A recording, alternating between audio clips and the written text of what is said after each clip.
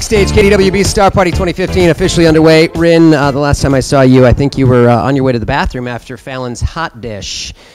Did oh you my gosh, get yes. sick after that? No, I didn't eat any of it. She was all for the camera. It was for the camera. So you were here like 3 months ago, maybe? In my rainbow sweater. It was gorgeous and adorable. I was sad not to see it. You have a very bohemian thing going on this evening. Thank you. I bought these in New Orleans, and they are so bizarre. My friend said they were the grossest thing she's ever seen. I concur.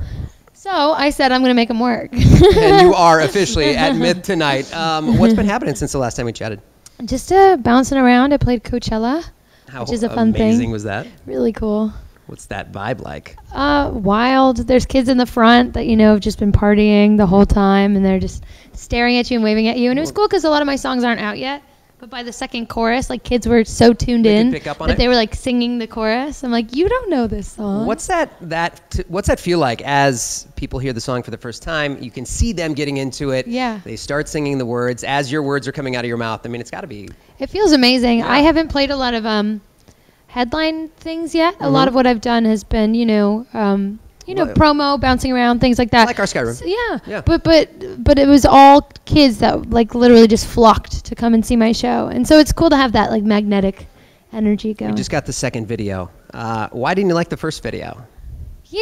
There's nothing wrong with it. They were all my ideas. It just wasn't executed in the exact way that I wanted it stylistically. So now we have a beautiful, pretty video with food and flowers. Yeah, but it's actually more than a pretty video. The reason I chose my best friend to have a food fight with me is actually the guy that the song is about cheated with me and her, and that's how we became best friends. So, like, there's actually a lot more to the story. And that's why it's such a special video, because we're both, like, it's kind of this like, Revenge? dealing with your crazy, kind of, and then at the end, like, we hug. And it's kind of, the song was partially about that. Yeah, hate times 8, obviously. Yeah, because she let me know about that. How did that come about? Oh, God. Let's not go into that. We're not going there. She's got to get on stage. Star Party, here we go. Thanks for coming to Myth. It's 101.3 KDWB, Ryn Weaver.